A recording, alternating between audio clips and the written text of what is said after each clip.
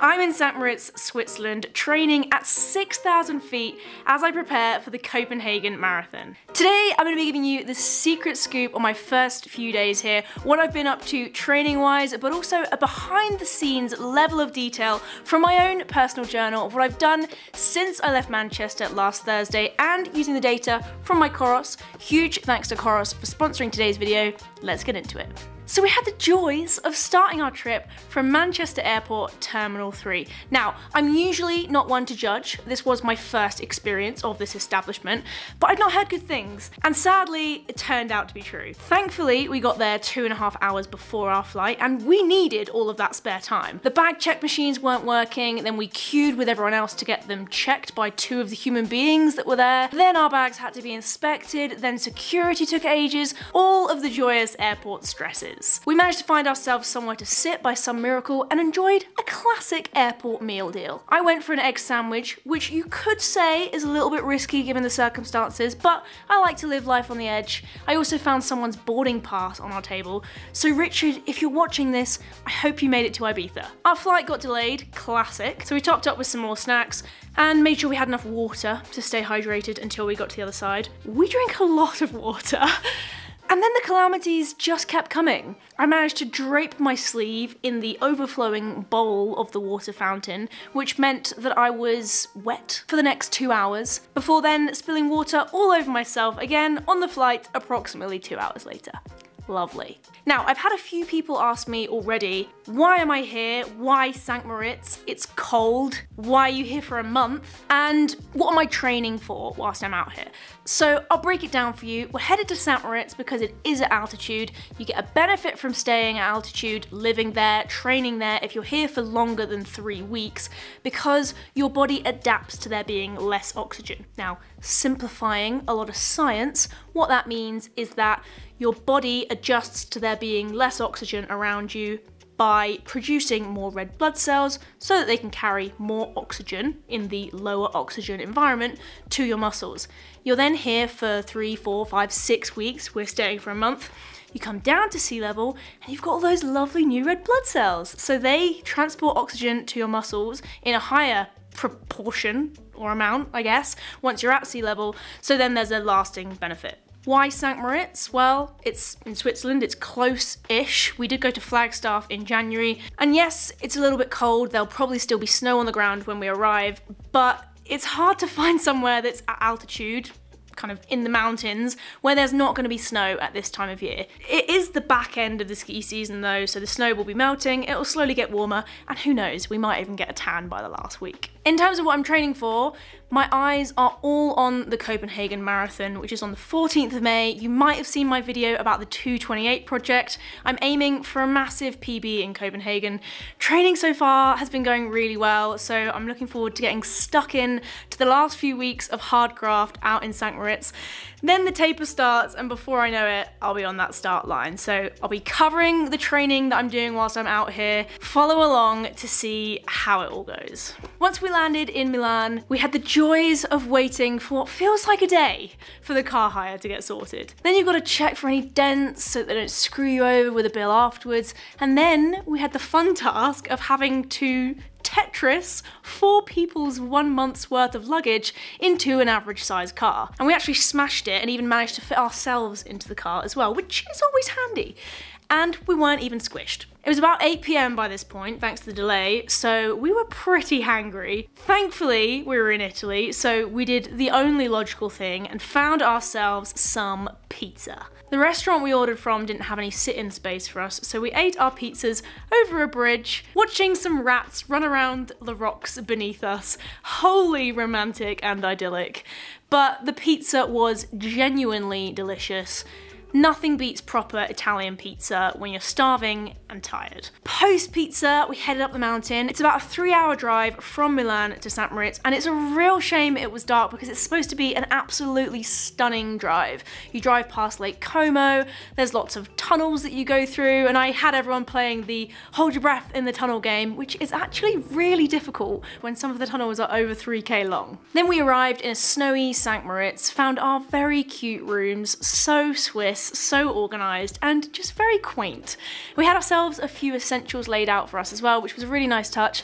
And the rooms we're staying in here are a little bit like studio apartments with some kitchen space, an ensuite, a little table for eating, and of course the main sleeping space. I was absolutely cream crackered by this point. It was past midnight, so I got ready for bed sharpish and tucked myself up for the first sleep at altitude. Next morning, I started the first day of camp with whatever I could throw together for breakfast. And because we hadn't had the chance to go food shopping yet, this meant that my usual tea and porridge became a black coffee and half a flapjack. Oh my god. Oh my god. It's so strong. I'm more of a latte girl if and when I occasionally drink coffee. Check the weather. -4. Feels like -11. I was clearly horrified, but I should note, because it's dry here compared to quite a humid climate back home, -4 doesn't feel nearly as cold as -4 would feel in the UK. Which is nice, but it also makes it really hard to know how to dress when you check the weather. After my strange breakfast had gone down and I was kitted up, ready for the elements, we went out for our first run. In literal Narnia. It had actually snowed a little bit overnight, so our footsteps were making that lovely snow squishing noise, but most of the lake paths were uncovered. It was only sort of the bits in the shade that were still snowy. And throughout this run, I was really pleasantly surprised at where my heart rate was at. Typically at altitude, especially for the first 5 to 7 days, everything tends to feel a lot harder because you've not started acclimating to the altitude yet. So your heart rate tends to be elevated, and that can then be the case throughout your time at elevation sometimes. But my heart rate on this run stayed really similar to where it would be for just a normal easy run back home. Maybe we were running a little slower with it being post-travel and being cautious, but I felt really great and I couldn't even notice that there was less oxygen, so fitness. That was until we ran up a massive hill. Then I noticed it. Get the heart rate back under the 150s.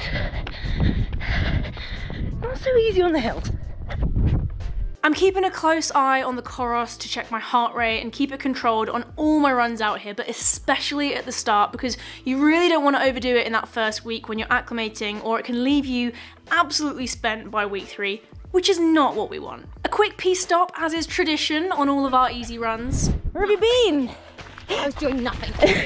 And then we stopped to throw some rocks on the lake and just appreciate the general scenes. The views throughout this run were honestly breathtaking. We're surrounded by peaks where we are, and the footage really doesn't even do it justice. I feel so lucky to be able to live and work here for a month, doing what I love with my team. Post 5 mile easy run, it was time for some much needed second breakfast, so I took myself to Lidl to get the goods for the next few days and to just explore the different things that you can buy in the supermarket out here. I've always been a little bit obsessed with supermarkets when I visit different countries. I just love seeing what's different and scouting out the treats that I'm gonna buy to take home with me at the end of the trip. And if you're watching this and have any recommendations of Swiss snacks or treats that I've just gotta get my hands on to take home with me, let me know in the comment section below. One thing I did notice was how expensive the food is out here. The exchange rate is about 1 Swiss franc to 90p of the British pound, so it's not quite like for like, but I still thought a lot of the prices were pretty steep. Then I saw some cat treats, which reminded me of my little babies back home, and it made me sad because I don't get to see them for the whole month. After the food shop, it was brunch time, Eggos on toast, and a lovely cup of Yorkshire tea. Can't beat it. Never forget to bring your British tea bags with you to the rest of Europe. You just can't get the same stuff. And then, and I'm still in total shock of this, I unpacked and tidied away all of my things neatly. I think Molly's tidy influence had momentarily spread to me. I'm usually the live out of a suitcase for 2 weeks until it annoys you kind of traveller, but at this point I'm proud. Then I retrieved and opened my shoe delivery. Shout out to New Balance for sending me some new 1080s, my favourite mileage shoe, and my racing shoes for Copenhagen. These were meant to arrive at home before I left, but got delayed due to the bank holidays, so they kindly sent some out to me whilst I'm here. And then I've written here, the clock struck 5 and it was time to do it all over again. Things do get a little Groundhog Day on training camps sometimes. Time flies by and before you know it, you're running again, so headed out for another easy 5 miles, again, beautiful heart rate, nice and controlled with an average of 138, and we averaged 7:42 minute miling or 4:48 per K. For dinner, I decided to make a nice rice bowl with salmon and some veggies, and this was probably the first time I've properly cooked for myself in maybe over a month, because I'm absolutely spoiled rotten and Daniel is the chef of our house, so I actually had to message him basically asking how to cook rice. I am ashamed. Cooked up a storm anyway, and it's actually harder to cook at altitude because if you're boiling something, it cooks at a lower temperature, so it'll take longer, and the low humidity can also dry foods out a lot quicker. So if there's any tips from my altitude chefs, stick them in the comment section below. I'd really appreciate it. Saturday morning broke at approximately 7:30 AM after a pretty broken night's sleep. Similar to the night before, I found it takes me 2 to 3 nights to be able to sleep through uninterrupted at altitude. I'm normally quite a heavy sleeper, but at altitude I definitely wake up more, which is annoying, but I'm wearing my Coros whilst I sleep that tracks my sleep time to make sure that I'm still getting 8+ hours most nights. And the day started, of course, with porridge and tea, the right way, and I'm clearly still waking up whilst eating it as I stare into the abyss here. Got a little bit of coaching work done after breakfast. Coaching other runners online and creating content is my full-time job these days, and it's what allows me to focus the rest of my time on training until hopefully one day running itself will also pay the bills. That would be pretty cool. Making a habit of making my bed out here, best way to open up your day before getting ready for the run, and then just gently rolled out my feet before we headed off. Today's run was an easy 10 miles. Now these runs have become my bread and butter during marathon training, and it's amazing how with just an increase in volume, your attitude towards a previously long-ish run just changes.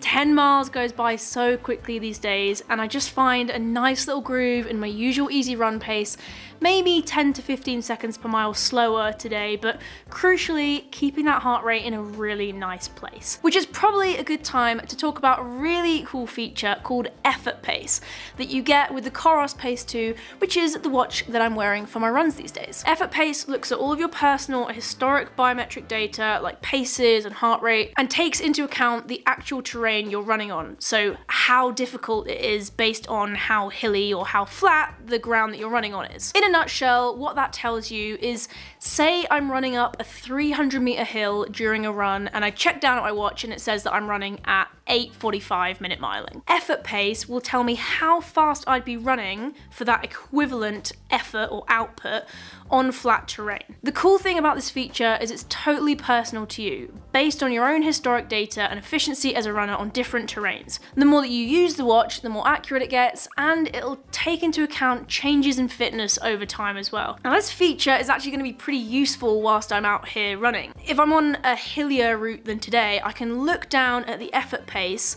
as well as taking into account my heart rate and know what that pace would be if I were running on flat ground. And that's completely individual to me. And that essentially means I can make sure that I'm not hammering super hilly runs by trying to keep up with some arbitrary pace that I think I should be running whilst going uphill. Shout out to Coros once again for sponsoring this week's video. 7:33 average pace or 4:42 for you metric folk, a lovely easy 10 with Yip around the trail in Cellarini, which is the next village down from us in St. Moritz. Very nice average heart rate of 132, that's even on the lower end of what I'd run at sea level for me, and a pretty flat run, so I only hit 148 for the maximum, but I'm feeling really confident about where my heart rate is on these first few runs out here. A really good sign that I'm getting aerobically strong from all the hard training that I've been doing, which is what you want to see when you've got a marathon around the corner. After a quick snack, we headed to the gym, which is right next to an ice rink, obviously. Very tempted to go out there and have a skate whilst I'm out here, but I won't do that because I'm here to run, not to fall over and hurt myself and my ego in the process. I've dropped down to just 1 gym session per week from my usual 2, just for this second half of the marathon training block, so that I can dedicate more time to recovery and just acknowledging that I'm running a lot more than I was a couple of months ago, and just keeping the gym work fairly light and simple. I'm focusing on key runners exercises today: trap bar deadlifts, box jumps, split squats, step ups, some core, and some single leg work. And it's really handy that the gym is just a stone's throw from where we're staying out here, and so is everything, really. The pool's around the corner, you can walk down the road to go to the shops. Everything's just accessible and it feels like a little village, which compared to Flagstaff is a lot more convenient because if you need some milk, you can just pop out and get it rather than having to get in the car and drive somewhere. Chilled out for the rest of Saturday, wrote a few coaching plans, planned a few videos as well for the next few weeks, so stay tuned for those. And to round off the diaries of an athlete adjusting to altitude, it was Sunday, the best day of the week. It was long run day. I bloody love long runs these days, and my confidence has just been growing and growing to the point where 20 miles is no longer daunting to me at the weekend. Compare that to a couple of months ago where I'd probably be a little bit nervous for those big long runs because they're about 7 miles longer than a normal long run throughout the rest of the year when I'm not in marathon training. So it's nice to just look forward to getting out and running for 2.5 hours. A little bit shorter today, again, just to recognize that we're adjusting and we've just got here. So I had 18 miles on the plan. Didn't bring the camera out with me today because it was all business and bottles practice, but here's a little clip of what I would have looked like during the run as I'm just clipping along, having a great time. I took 4 bottles with me to practice today, mainly practicing picking up the bottles from a table or a fence post in this scenario, because that's one of the things come race day that makes me quite nervous whether I'm going to be able to pick up the bottles or not. I feel quite comfortable with my fueling strategy by this point. Taking on the liquid, taking on the carbs doesn't faze me, but even the most experienced marathon runners will miss a bottle or drop a bottle on race day, so the more I practice, the more my confidence will grow in my bottle picking up ability. So took 4 bottles, took one at 4 miles, 8 miles, 12 miles, and 16 miles of the run, which is a little bit longer in terms of a gap between each drink than I'll have in the race itself, but I'm also not running anywhere near as fast today, so 4 was enough. And I also had some caffeine before the run. Now, before you shout at me and say, Billy, you said caffeine was out. And if you haven't seen this video where I literally projectile vomit during a long run because of a caffeine gel, go and check that out afterwards. But hear me out, I've spoken to my nutritionist and my physiologist and they have recommended that I give caffeine one more chance. And look, caffeine is totally individual. Everyone's sensitivity to it is totally different. Some people are there recommending that you have 200, 250 milligrams, and for other people they need much less. And I'm on the lower end of the scale. I'm clearly quite sensitive in a bowels sense to caffeine. So 100 milligrams is what I had last time I ran and it didn't go well. Today we sliced that in half to 50 milligrams and so far so good. There were no negative effects. I am going to need to try that out at least 2 or 3 more times whilst I'm out here with the same positive result for me to feel confident to then use it on race day, because I don't want any chance of me vomiting because of caffeine again during a marathon, because it's just not fun. But if I can get it right, then I can get the performance benefit from having caffeine without the performance disadvantage when you have too much. It's all trial and error, much like fueling for the marathon in general, so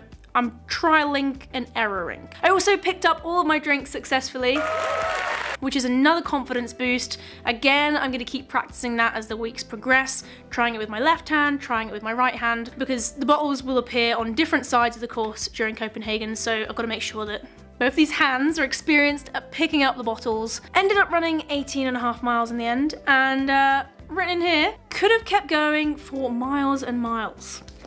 I'm not sure about miles and miles, but it's a really good feeling to feel like there's a lot more left in the tank after a long run like that. I just feel really fit at the moment, and I feel really confident from just feeling good at altitude as well. I was expecting to feel a little bit flat or just a little bit tired in the first few days out here, and that hasn't been the case. So long may that continue. 2 hours and 11 minutes on the clock, averaging 7:05 minute miling or 4:24 minute Ks. I picked it up ever so slightly in that second half with permission from coach, and my average heart rate was still really low, 144 for the average and 154 for the max.